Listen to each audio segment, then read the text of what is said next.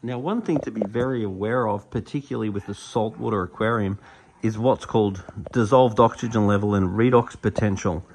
Now, for an aquarium like this, I'll usually want around 10 to 20 times an hour water flow. Now, that does not necessarily mean 10 to 20 times an hour through the filter. It just means agitation and water flow in the aquarium itself. Now, this aquarium's got an outlet there, so it is providing some little bit of surface agitation. But particularly as you get more and more fish in the aquarium, those fish are going to reduce your oxygen level and therefore reduce your redox potential. Your redox potential is your filter's ability to reduce or break down your nutrients, and that can be measured in millivolts. So you've got a bunch of fish making the oxygen redox go down. Now, the other thing to be aware of is these lids are very well tight fitted. Now, tight fitting lids means that oxygen can't readily get into the top of the tank. Now, they're definitely not sealed, but they are relatively tight fitting, which is just a point. Then the water goes down through there, gets a little bit of agitation going back into the aquarium, going into the sump down here. Now here you've got your biomedia. So you've got some fake marine pure here.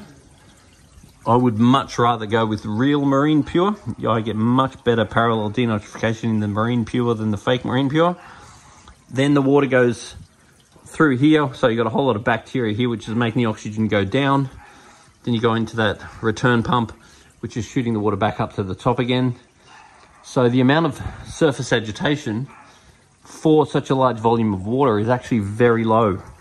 So if this was my tank, the first thing I'd do is go and get myself a power head, and I'd want to place it on the back, something like an Aqua L 8000 or something like that. That'll agitate the surface, give much better water flow, give much better surface agitation. I'd make sure these lids are not complete. So like even if you cut the corners out of them or allow oxygen into the top, that's something I'd like to do.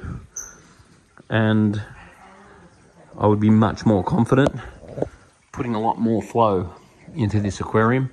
That's going to raise the dissolved redox the dissolved oxygen and redox potential, which is very easy issues to overlook and super, super important.